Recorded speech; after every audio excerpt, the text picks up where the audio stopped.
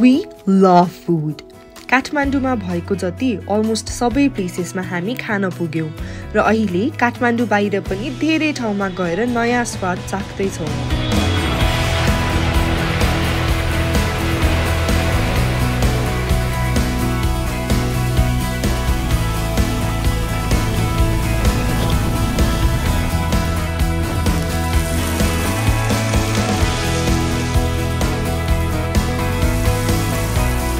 तर यहाँको हावा हो कि पानी जे पनि मिठो रमाइलो लागेर पनि होला पाइले पछिको रेस्टुरेन्टको नयाँ चार्म अनि उही सेम खानाको बेग्लै स्वाद। It was really good. Happy to come back anytime and try this again. Why does Pokhara serve such good food? We are here to find out and take you with us. In these few episodes, discover the best of Pokhara with us. From their favorite cafes to their local food, starting from sunrise to sunset. One can never get enough of Pokhara, can you? Alright then, we are here at Pokhara now. Really good food. Good fresh food. Definitely be coming back here.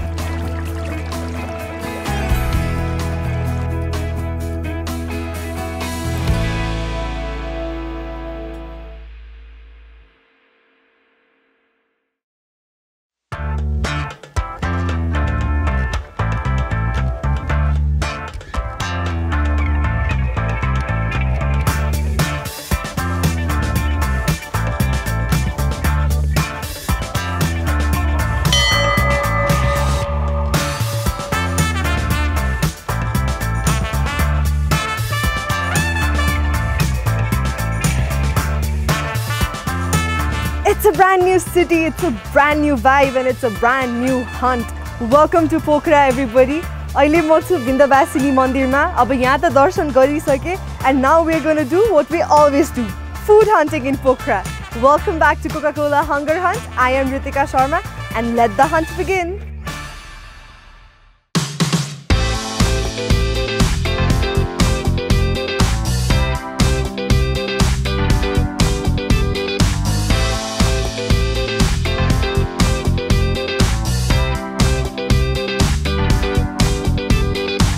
Now it's time to go for our first food hunt in Pokhara.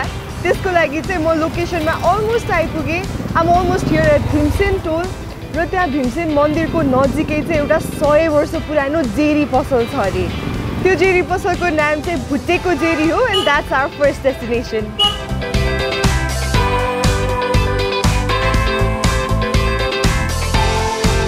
Uncle नमस्ते. Uncle aunty दुईटै हुनुहुँदो रहेछ है. नमस्ते. 100 वर्ष पुरानो ठाउँ भन्ने सुनेको थिएँ नि. हो है, जेनेरेसन्सदेखि नै हुनुहुँदो रहेछ है. तातो जेरी पनि त्यही पाकिरहेको रहेछ.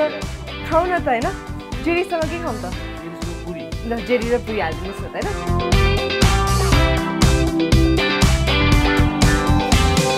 मेरो नाम चाहिँ राजकुमार चुलियाजु हो.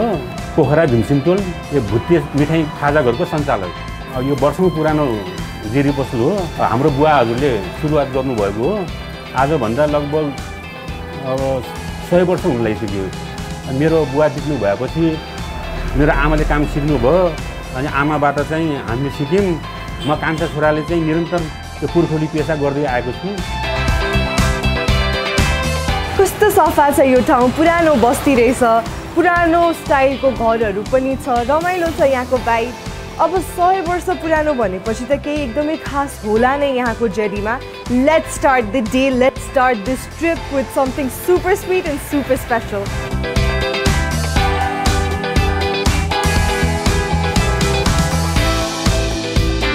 हजुर, thank you. आहा, कस्तो फुलेको पुरी है? हस्, यहाँ भित्र चाहिँ जेरी छ. हस्, thank you. ल, कस्तो फुलेको पुरी. फर्स्ट चाहिँ म जेरीको मात्रै बाइट लिन्छु अनि त्यसपछि सँगै खान्छु है.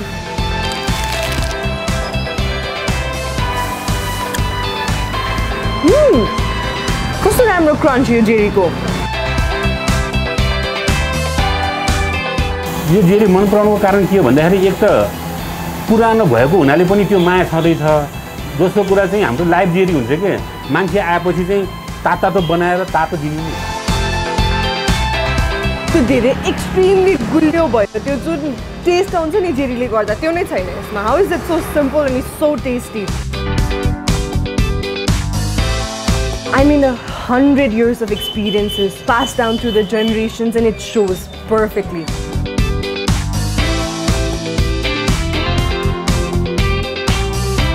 Please, I want to come here for breakfast for as long as I'm staying in Pokhara. So मलाई यो खाँदाखेरि कस्तो हामीले लास्ट सिजनमा प्याटर्नको गल्दी बाहिर बसेर जेरी सारी खाएको याद आयो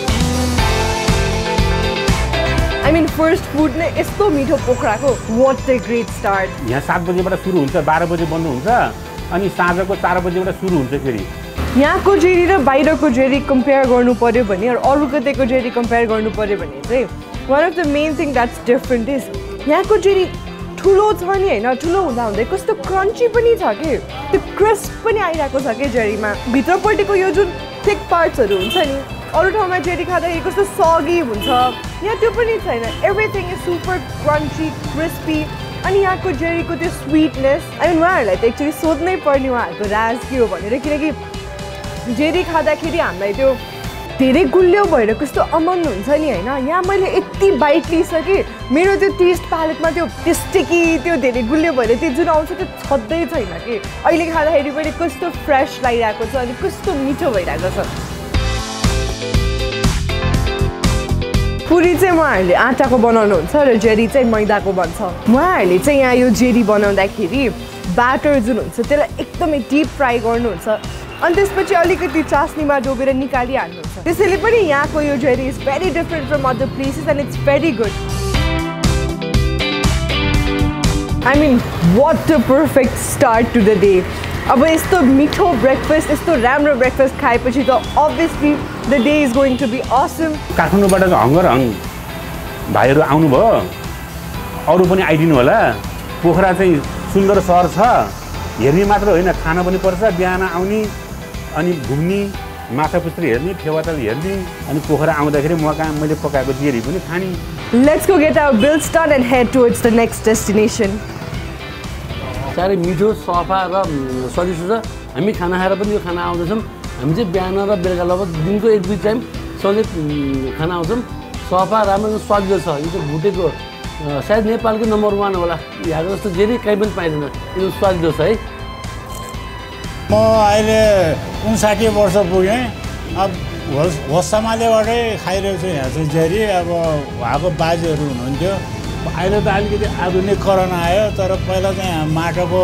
चुलो हुन्थ्यो ठुलो अनि दाउरामा बालेर चाहिँ उहाँको बाजेहरू सबै मिलेर बनाउनुहुन्थ्यो फ्यामिली बिजनेस उहाँहरूको सानैबाट खाइरहेको छ एकदमै मिठो छ यहाँको जेरी उहाँहरूको जेरी चाहिँ अरू जेरीसँग चाहिँ मिल्दैन उहाँहरूको छुट्टै टेस्ट छ जस्तो भुटेको जेरी भनेपछि त्यति प्रख्यात अहिले पनि त्यही भएर कोही पनि यहाँ आउँदाखेरि जेरी नखाइकन कोही पनि गएको जस्तो मलाई लाग्दैन एकचोटि आएपछि भुटेको जेरी खाएर जाउँ भन्ने चाहिँ सबैलाई त्यस्तो परिरहेछ अङ्कल मेरो टोटल कति भयो भनिदिनुहोस् न 100 रुपियाँ जेरीको पर पिस कति जेरीको 50 रुपियाँ पुरी दुईटाको 50 है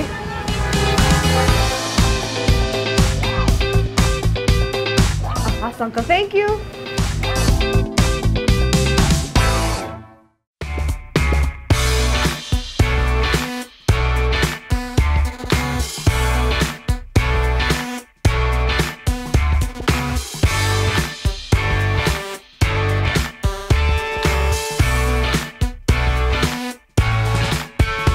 It's already lunchtime and I'm craving for some chicken. The chicken khanako lagi na there is no other place better than KFC. So here I am. Hello ma'am, namaste. Hello, namaste. I'm super hungry. Ke khani hola lunch ko lagi? Masaki lunch combo raako chu ma'am, हेर्नु एकचोटि. ए wow, lunch specials पनि छ? हजुर. Lunch combo ma what do you suggest I try? बर्गरमा लिनुहुन्छ भने burger combo छ rice कम्बोहरू पनि छ यस्तो गरिदिनु न त मलाई यो लन्च मिलकै सेट हालिदिनु न त एउटा राख्नु हजुर रोल लन्च राइस अनि बर्गर तीनटै राखिदिनु म्याम तीनटै राखिदिनुहोस् हजुर हुन्छ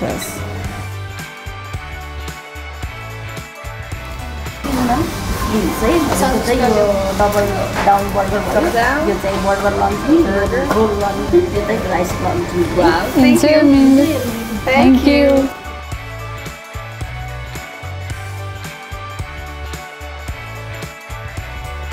So KFC मा चाहिँ अहिले लन्च मिल भनेर कति धेरै स्पेशल अफर्सहरु आइराको रहेछ all over Nepal तपाईहरुले पनि गएर ट्राई गर्न सक्नुहुन्छ Now without further delay I'm going to finish my chicken and other food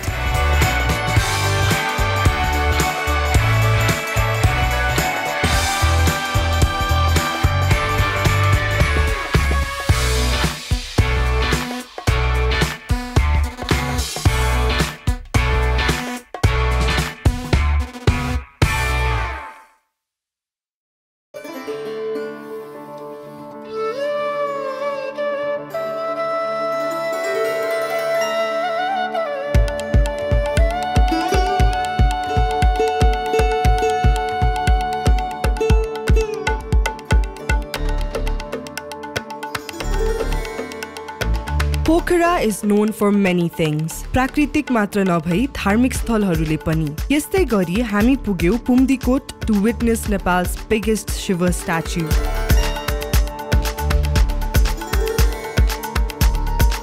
यो ठाउँ बनेको त धेरै भएको छैन, but this is really pretty and so well managed. आउने बाटो पनि कस्तो राम्रो रहेछ.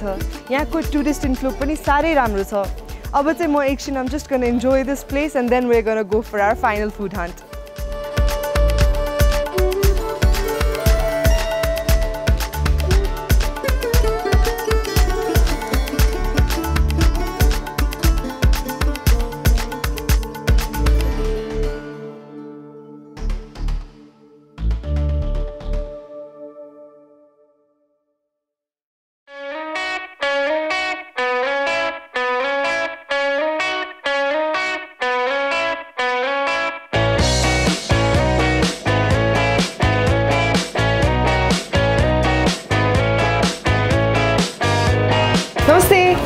अब यो ठाउँभरिमै तपाईहरुको थिचेको आलु एकदम फेमस छ भनेर सुने मलाई पनि एक प्लेट खुवाउनुहुन्छ त हस् त म बस्दै गरेँ त थ्यांक यू हुन त I have eaten a lot today you guys could already see तर अब पोखरामा आएर फुड हन्टको स्टार्ट नै थिचेको आलुले गरेन भने त पापै लाग्छ जस्तो कुरा आयो हैन सो I'm here at थिचेको आलु इन डल्फिन रेस्टुरेन्ट यो ठाउँ चाहिँ बुद्ध चोकमा छ पृथ्वी हाइवेको ठ्याक्कै छेउमै छ हैन बाटोमै छ अब हेरौँ यहाँको थिचेको आलु कस्तो रहेछ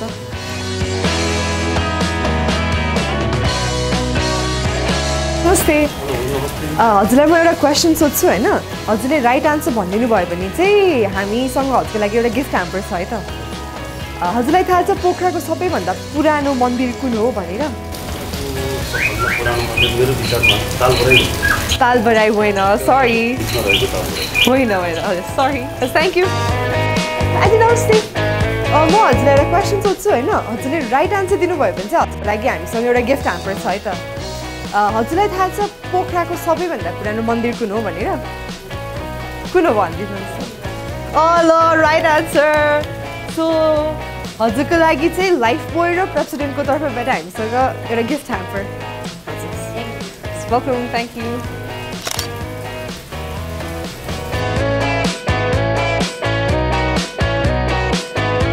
आहा कस्तो मिठो स्मेल थ्याङ्क यू एउटा मुस्कानले सबै बदलिन्छ ठिकै छ कति धेरै पिसेस पनि टिमुरको स्मेल आइरहेको छ कि यस्तो धेरै आइरहेको छ हाम्रो चाहिँ पहिला यहाँ आलु स्टिक बेच्थ्यौँ अनि त्यसपछि खाँदा खाँदै साथी कुरा गर्दा गर्दै त्यो आलु स्टिकलाई चाहिँ थिचेर मरमसला हालेर ट्राई गरौँ न भनेर ट्राई गरेको टेस्टी भयो अनि त्यसपछि हामीले यो सेल गर्न लागेको पोखरा आउने भनेर भनिरहेको थिएँ सबैजनालाई अनि त्यसपछि अब प्लेसेसहरूको फुडहरूको रेकमेन्डेसन पनि कति यताउति कुरा गरिरहेको थियौँ तर सबैको मुखबाट एउटा कमन आइटमको नाम चाहिँ के थियो भन्दाखेरि थिचेको आलु पोखरा आएर खानको लागि छुट्टाउने नहुने खानेकुरा चाहिँ थिचेको आलु रे एउटा बाइट खाएँ मैले and I can actually already C why अब फर्स्ट थिङ फर्स्ट यसमा चाहिँ हामी त्यो बजारमा पाउने नर्मल आलुले चाहिँ यो बन्दैन यसको लागि छुट्टै ठुलो आलु चाहिन्छ अनि त्यो चाहिँ यस्तो सिम्पल छ कि उहाँहरूले यो बनाउने तरिका त्यसलाई काट्नुहुन्छ अनि त्यसपछि सुरुमा हाफ बोइल गर्नुहुन्छ अनि त्यसपछि फेरि अब थिचेर अनि त्यसलाई फ्राई गर्नुहुन्छ र फ्राई गरेपछि चाहिँ उहाँहरूले माथिबाट तिमुरको छोप अनि चाट मसलाहरू हाल्नुहुन्छ अब यो सँगसँगै आउने अचारको त म के भनौँ यस्तो पर्फेक्टली कम्प्लिमेन्ट गरेको छ यो थिचेको आलुलाई यो चाहिँ खुर्सानीको पेस्ट अनि त्यसपछि चिनी अनि त्यसपछि उहाँहरूले सिक्रेट इन्ग्रिडियन्ट्स हाल्नुहुन्छ अरे त्यो चाहिँ हामीलाई भन्नु भएन स्याडली यो अचार र यो आलु त पर्फेक्ट म्याच नै छ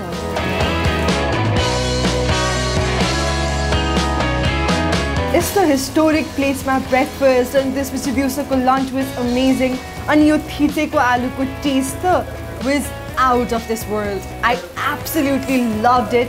My first day was very awesome. Pokhara आउनु भयो भने चाहिँ थिचेको आलु चाहिँ एकचोटि ट्राई गरेर हेर्नुहोस् कस्तो हुन्छ एकदम गेस्टहरूले राम्रो रिभ्यू दिइरहनु भयो राम्रो मानेर खाइरहनु भयो कस्टमरहरू एकदम पपुलारिटी छ एकचोटि ट्राई गर्नु न पोखरा आउँदाखेरि थिचेको आलु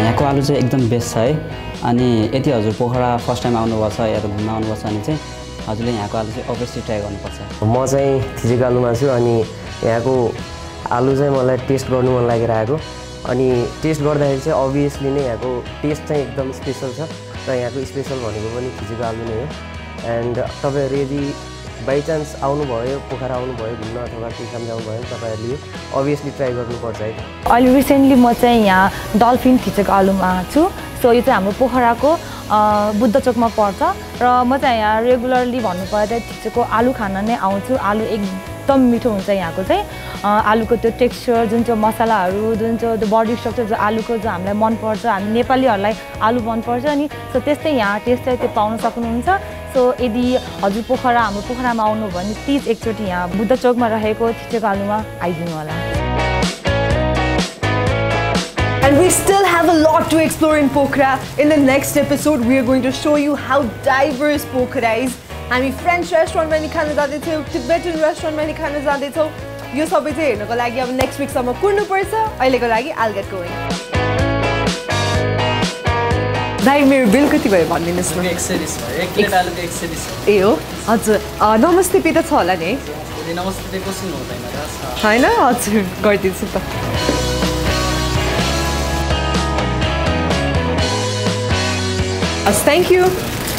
Thank you guys for coming along with me all the way to Pokhara. Don't forget to like our video, subscribe to our channel, hit the bell icon and make sure to follow us in Facebook, Instagram and TikTok. And before going, I'd also like to thank Hotel Pokhara Grande for their warm hospitality. Bye bye guys, I'll see you next week.